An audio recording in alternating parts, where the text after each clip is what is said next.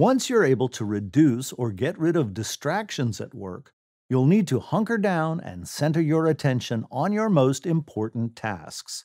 And there are definitely some best practices to do so.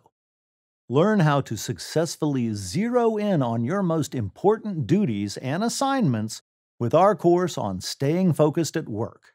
This course will help you make balanced use of multitasking and pivot back to your most pressing task, battle fatigue, and figure out what its underlying causes might be, and decline tasks that aren't part of your job description while saying no to coworkers, supervisors, or managers who may be preventing you from getting your job done.